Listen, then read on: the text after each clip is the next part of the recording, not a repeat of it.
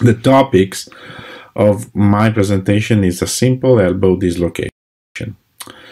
The simple elbow dislocation is an acute loss of articular congruence of the elbow joint with no concomitant fractures apart from small periarticular avulsion 1 or 2 millimeters of diameter.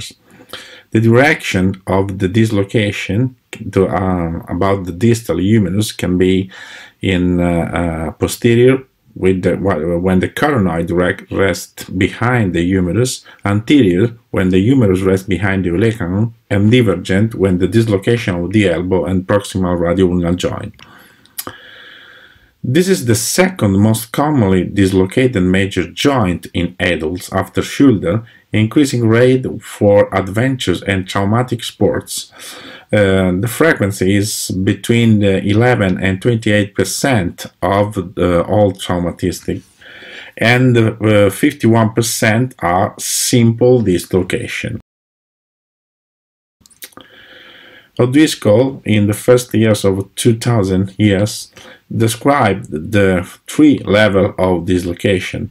We start from PLRI, or posterolateral rotator instability, or subluxated in a posterolateral rotatory direction. Number 2 is perched, the coronoid is perched under the trochlea, and number 3 is the complete dislocation of the coronoid behind the humerus. The mechanism of pathophysiology is the valgus external rotation theory, is a falling on the outstretched hand with elbow extended, and consists of external rotation moment at the ulno-humeral joint and an internal rotation of the humerus against the forearm and the hand, which are stabilized by the ground. The Ori circle is a sequential soft tissue disruption from lateral to medial. It starts from the lesion of the lateral ulnar collateral ligament, continue with the anterior capsule and posterior capsule injury, and after that we continue with the lesion of the posterior bundle of the medial collateral ligament and the anterior bundle of the medial collateral ligament. At the end, the lesion can progress to the common extensor tendon lesion and the common flexor pronator tendon. This is a picture. Can you see the intraoperative view of the lesion of the attach of the lateral collateral ligament? And I show you on the cadaver the very important things of the function of the LUCL. When they attach, you can open the joint, and when you attach the collateral ligament on the lateral humerus, you can see that the congruence of the joint is done. The valgus extension theory is another theory. Initial step in this case is an hyperextension of the joint with the rupture avulsion of the medial collateral ligament or fractures of the medial epicondyle, especially in pediatric patients, and hypervalgus movement in extended elbow. Initial disruption of the anterior portion of the anterior band of medial collateral ligament. In general, so the soft tissue injury begins on the medial side. Like in this case that you see the medial collateral ligament intact when the flexion, during the flexion extension of the elbow in the cadaver show the perfect congruence of the joint. Of course, sometimes this ligament can be disrupted and injured by the falling on the ground.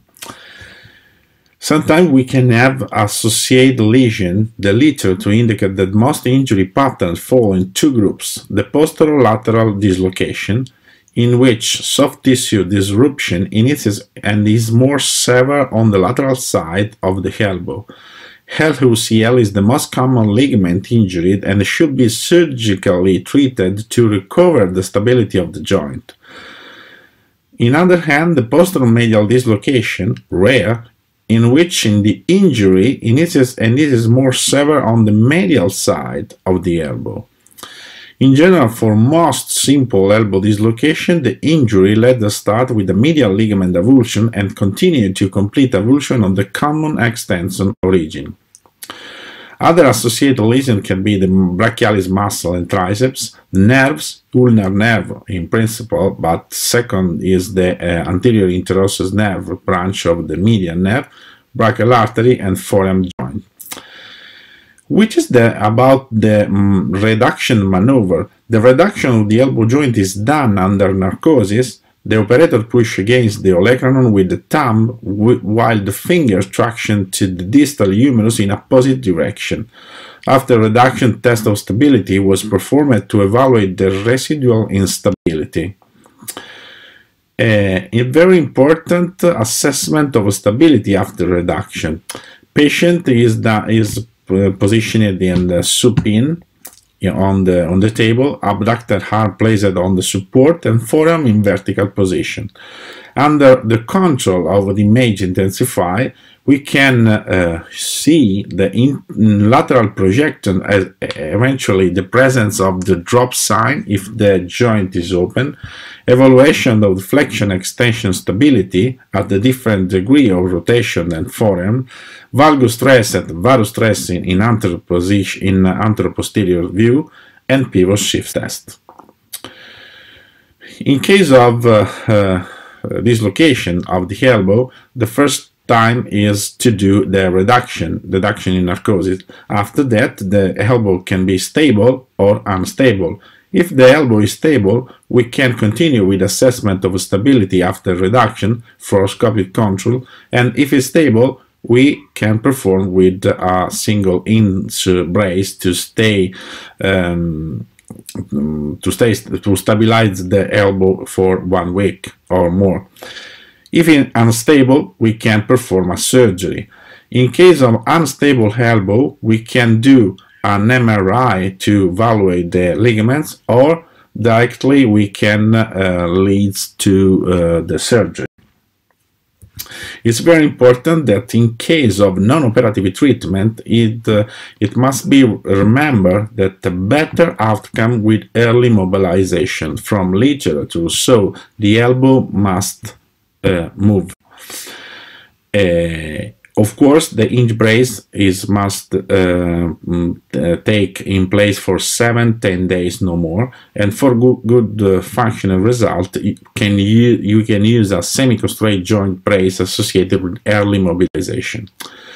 In case of surgery, we can use two approach: the Cocker approach for lateral approach in case of lesion of the lateral ulnar collateral ligament, and the Hotchkiss approach for medial collateral ligament lesion. In this case, you can see a lesion completely of the medial collateral ligament and the reconstruction with the graft. And in the other case, in the lateral part, you can see the reattach of the lateral ulnar collateral ligament with transosseous suture. In the place of transosseous suture, if you want, you can use the anchor, as the result is very similar. It's very important to speak about complication. The residual instability is the most important complication. In literature, about 5–10%. And the second is the pain, 80% of early mobilization experience at contractures, and other heterotopic ossification. This is one of the most complications, recurrent instability after 20 days with the dislocation in cast. So we decide to perform a surgery to reattach the lateral ulnar collateral ligament. Other complication is the heterotopic ossification, as you can see on the lateral side, lateral to the radial head. In conclusion, we can say that the lateral ulnar collateral ligament is the most frequent lesion and simple dislocation. It may be treated surgically to avoid residual instability. Reduction of the elbow joint should be performed under narcosis for easier reduction and better evaluation of ligament tension. Assessment of instability after reduction: the elbow should maintain the joint reduction during complete range of motion. Early mobilization is the aim of surgical and non-surgical treatment of elbow dislocation. Thank you for your attention from Modena.